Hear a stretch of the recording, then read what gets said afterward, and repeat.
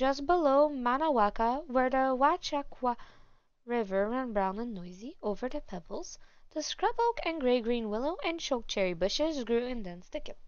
In a clearing at the center of the thicket stood the Tonnerre's family shack. The basis of this dwelling was a small square cabin made of poplar poles and chicked with mud, which had been built by Jules Tonnerre some 50 years before, when he came from Batoche with a bullet in his thigh. The year that Réal was hung in the voice of the Metis entered their long silence. Jules had only intended to stay there the winter in the Chakwa Valley, but the family was still there in their 30s. When I was a child, as the Tonnerres had increased, their settlement had been added to, until the clearing at the foot of the town hill was a chaos of lean toys, wooden packing cases, warped lumber, discarded car tires, ramshackle chicken coops, tangled strands of barbed wire, and rusty tin cans. The Tonnerres were French half-breeds, and among themselves they spoke a patois that was neither Cree nor French. Their English was broken and full of obscenities. They did not belong among the Cree of the Galloping Mountain Reservation further north, and they did not belong among the Scots-Irish and the Ukrainians of Manawaka either.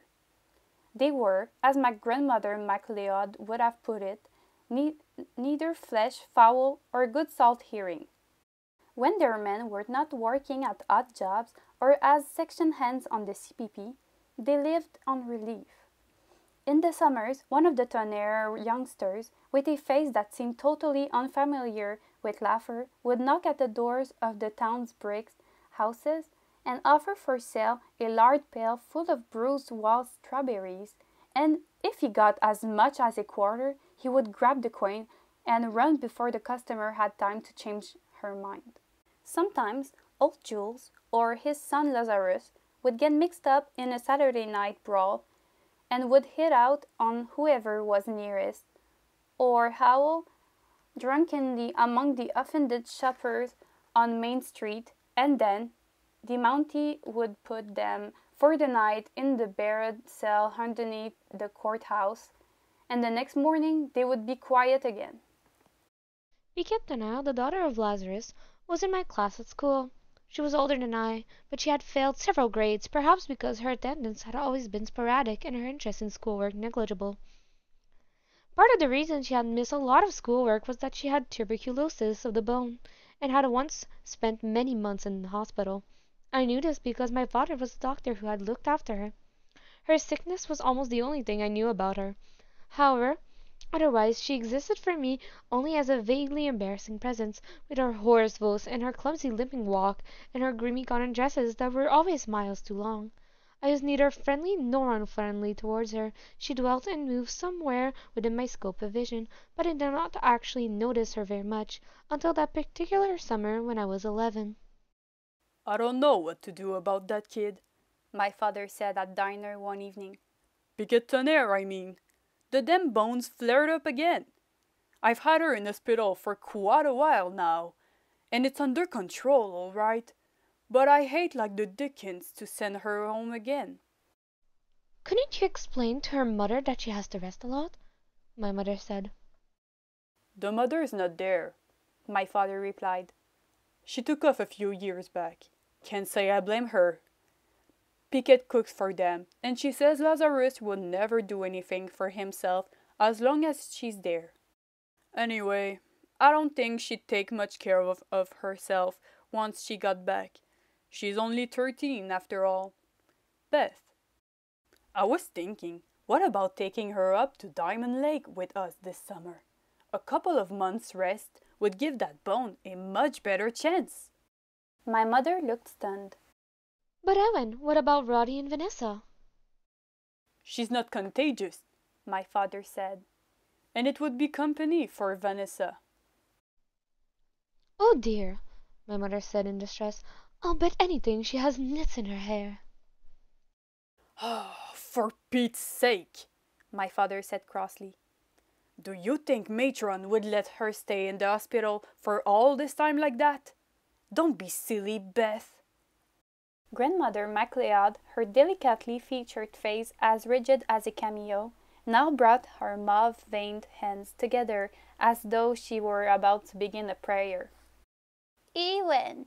If that half-breed youngster comes along to Diamond Lake, I'm not going," she announced.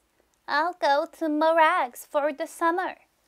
I had trouble in stifling my urge to laugh, for my mother brightened visibly and quickly tried to hide it. If it came to a choice between Grandmother MacLeod and Piquette, Piquette would win hands over, nits or not. It might be quite nice for you at that, she mused. You haven't seen Morag for over a year, and you might enjoy being in the city for a while. Well, Ewan dear, you do what you think's best. If you think it would do Piquette some good, then I'll be glad to have her, as long as she behaves herself.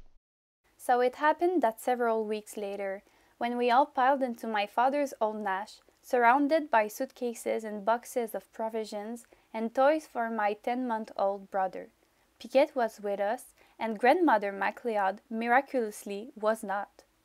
My father would not only be staying at the cottage for a couple of weeks, for he had to get back to his practice, but the rest of us would stay at Diamond Lake until the end of August. Our cottage was not named, as many were Dewdrop Inn, or Bidewee, or Bonny Doon. The sign on the roadway bore in austere letters only our name, MacLeod. It was not a large cottage, but it was on the lake front. You could look out the windows and see, through the filigranes of the spruce trees, the water glistening greenly as the sun caught it. All around the cottage were ferns and sharp-branched raspberry bushes, and moss that had grown over fallen tree trunks. If you looked carefully among the weeds and grass, you could find wild strawberry plants, which were in white flower now, and in another month would bear fruit, their fragrant globes hanging like miniature scarlet lanterns on thin, hairy stems.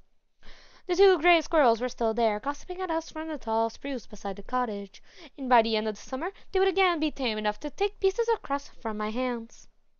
The broad moose antlers that hung above the back door were a little more bleached and fissured than after the winter, but otherwise everything was the same. I raced joyfully around my kingdom, greeting all the places I had not seen for a year. My brother Roderick, who had not been born when we were here last summer, sat under the car rug in the sunshine, examined the brown spruce cone, meticulously turning it round and round in his small and curious hands. My mother and father toted the luggage from car to cottage, exclaiming over how well the place had wintered. No broken windows, thank goodness, no apparent damage from storm-felled branches or snow. Only after I had finished looking around did I notice Piquette. She was sitting on the swing, her lame leg held stiffly out, and her other foot scuffing the ground as she swung slowly back and forth. Her long hair hung black and straight around her shoulders, and her broad, coarse-featured face bore no expression.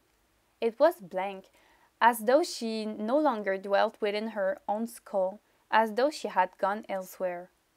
I approached her very hesitantly.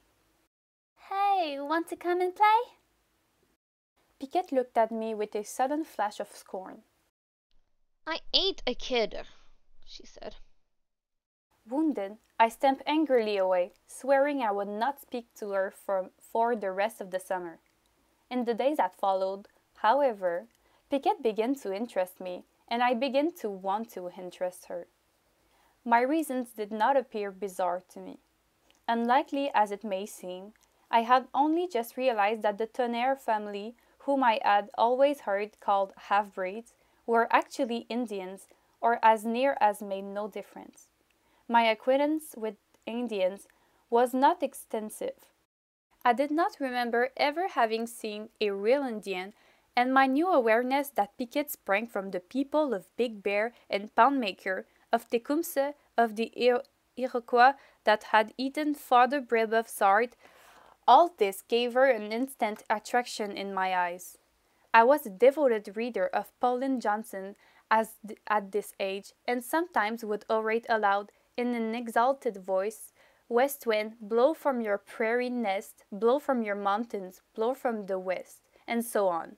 It seemed to me that Piquette must be in some way a daughter of the forest, a kind of junior prophetess of the wilds, who might impart to me, if I took the right approach, some of the secrets which she undoubtedly knew: where the whippoorwill made her nest, how the coyote reared her young, or whatever it was that is said in Hiawatha.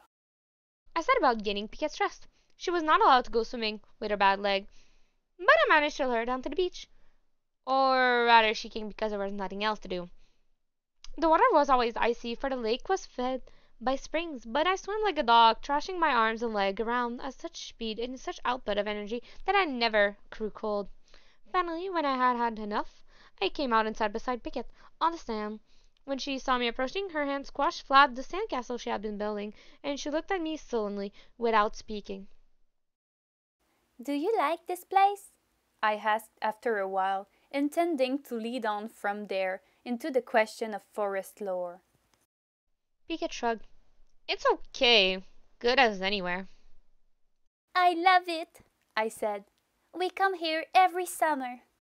So what? Her voice was distant, and I glanced at her uncertainly, wondering what I could have said wrong. Do you want to come for a walk? I asked her. We wouldn't need to go far. If you walk just around the point there, you come to a bay where great big reeds grow in the water, and all kinds of fish hang around there. Want to? Come on. She shook her head. Your dad said I ain't supposed to do more walking than I got to. I tried another line. I bet you know a lot about the woods and all that, huh? I began respectfully. Piquette looked at me from her large, dark, unsmiling eyes. I don't know what in hell you're talking about, she replied. You're nuts or something. If you mean where my old man and me and all of them live, you better shut up, by Jesus, you hear? I was startled, and my feelings were hurt, but I had a kind of Dutch perseverance. I ignored her rebuff. You know something, Piquette? There's loons here, on this lake. You can see their nest just up the shore there, behind those logs. At night, you can hear them even from the cottage, but it's better to listen from the beach. My dad says we should listen and try to remember how they sound, because in a few years, when more cottages are built at Diamond Lake and more people come in, the loons will go away. Pickett was picking up stones and snail shells and then dropping them again. Who gives a goddamn? She said. It became increasingly obvious that as an Indian, Piquette was a dead loss. That evening, I went out by myself, scrambling through the bushes that overhung the steep path, my feet slipping on the fallen spruce needles that covered the ground. When I reached the shore, I walked along the firm damp sand to the small pier that my father had built and sat down there. I heard someone else crashing through the undergrowth and the bracken, and for a moment I thought Piquette had changed her mind, but it turned out to be my father. He sat beside me on the pier and we waited without speaking. At night the lake was like black glass with a streak of amber which was the path of the moon. All around the spruce trees grew tall and close-set, branches blackly sharp against the sky, which was lightened by a cold flickering of stars. Then the loons began their calling. They rose like phantom birds from their nest on the shore, and flew onto the dark still surface of the water. No one can ever describe the ululating sound, the crying of the loons, and no one who has heard it can ever forget it. Plaintive, and yet with a quality of chilling mockery, those voices belonged to a world separated by aeons from our neat world of summer cottages and the lighted lamps of home. They must have sounded just like that, my father remarked, before any person ever set foot here. Then he laughed. You could say the same, of course, about sparrows or chipmunks, but somehow it only strikes you that way with the loons. I know, I said. Neither of us suspected that this would be the last time we would ever sit here together on the shore, listening. We stayed for perhaps half an hour, and then we went back to the cottage. My mother was reading beside the fireplace. Piquette was looking at the burning birch log and not doing anything.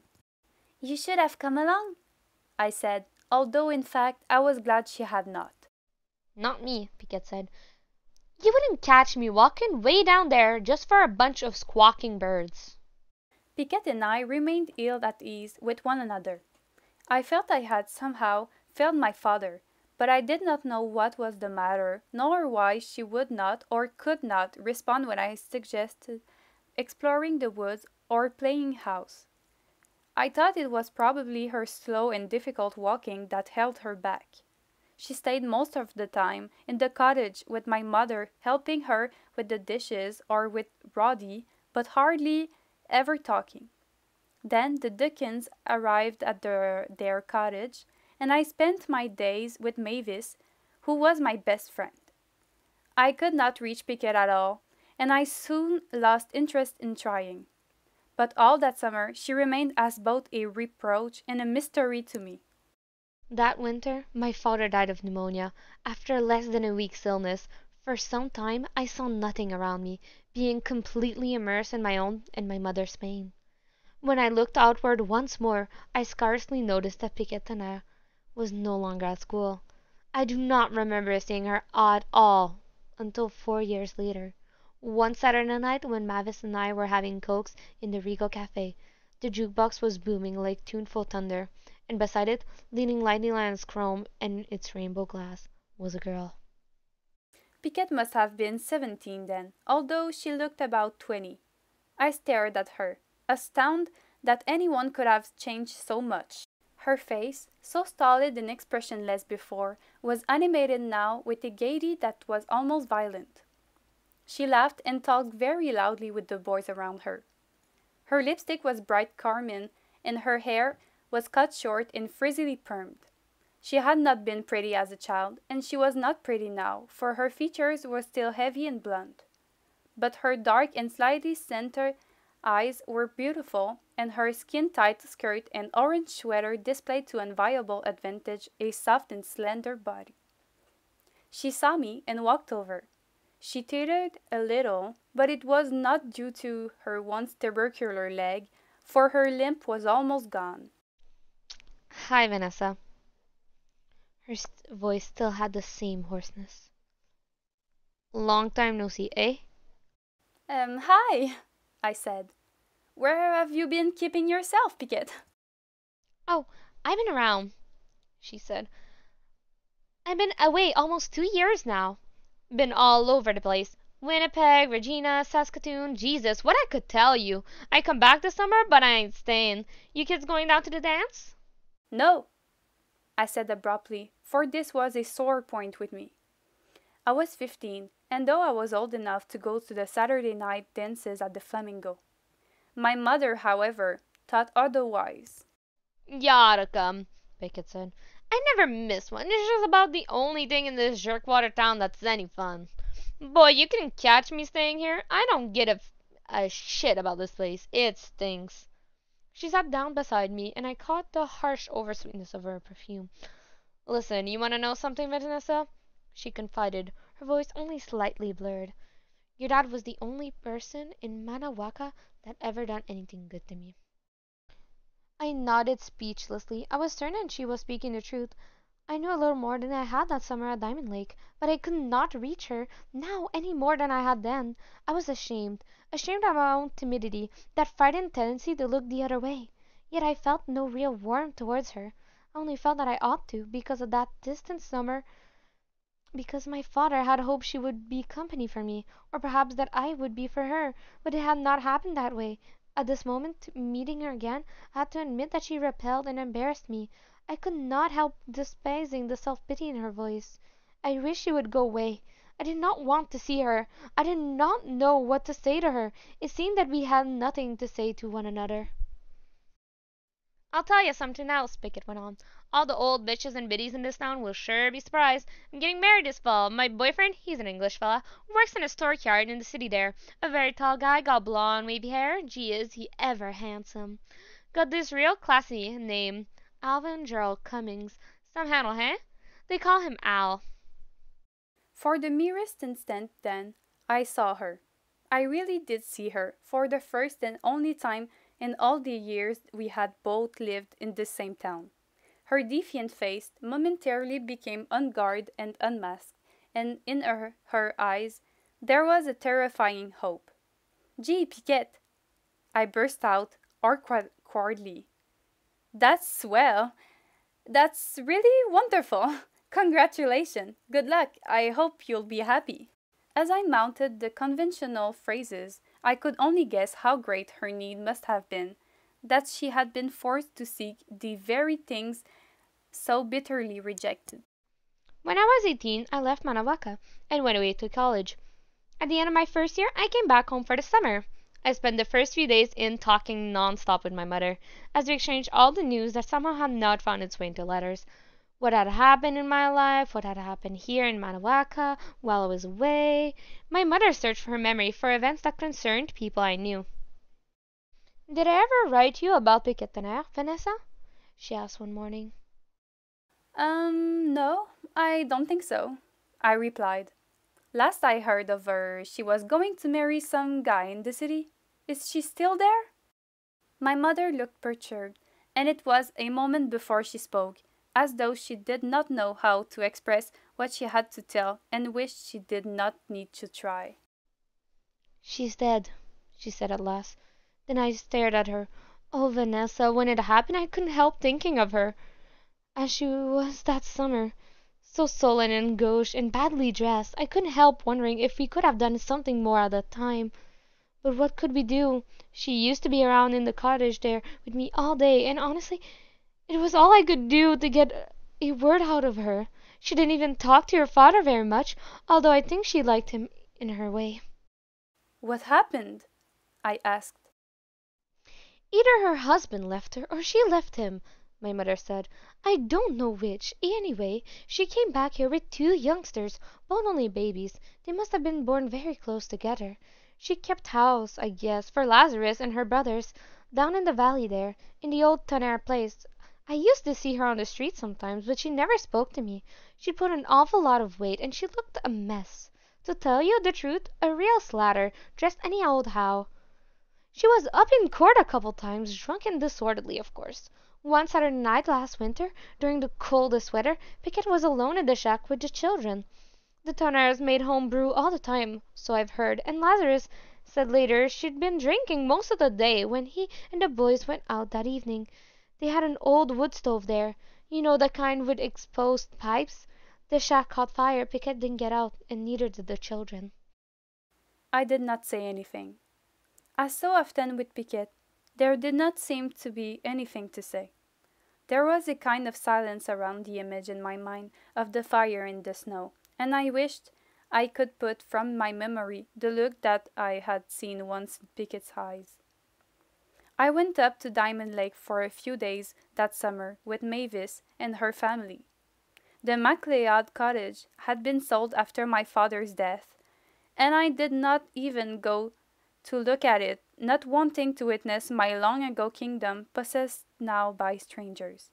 But one evening, I went down to the shore by myself.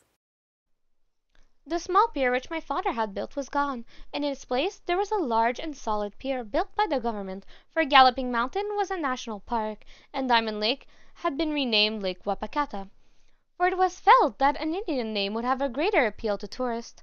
The one store had become several dozen, and the settlement had all the attributes of flourishing resort. Hotels, a dance hall, cafes with neon signs, the penetrating odors of potato chips and hot dogs. I sat on the government pier and looked across the water. At night, the lake at least was the same as it had always been, darkly shining and bearing within its black glass the streak of ember that was the path of the moon. There was no wind that evening, and everything was quiet all around me. It seemed too quiet. And then I realized that the loons were no longer here. I listened for some time to make sure, but never once did I hear that long-drawn call, half mocking and half plaintive, sparing through the stillness across the lake. I did not know what had happened to the birds. Perhaps they had gone away to some far place of belonging. Perhaps they had been unable to find such a place and had simply died out, having ceased to care any longer whether they lived or not. I remember how Piquette had scorned to come along when my father and I sat there and listened to the lake birds. It seemed to me now that in some unconscious and totally unrecognizable way Piquette might have been the only one, after all, who had heard the crying of the loons.